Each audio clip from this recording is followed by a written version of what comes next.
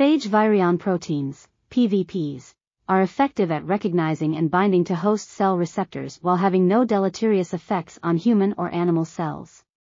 To better understand their functional mechanisms, researchers have developed several computational tools to identify PVPs from large data sets. These tools include traditional machine learning algorithms, ensemble-based algorithms, and deep learning algorithms. The most successful predictors employ a combination of these algorithms and use different feature encoding algorithms, feature selection strategies, and performance evaluation metrics.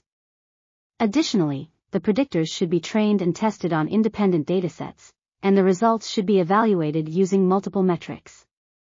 Future work should focus on developing more robust and reliable predictors by incorporating additional features and optimizing existing algorithms.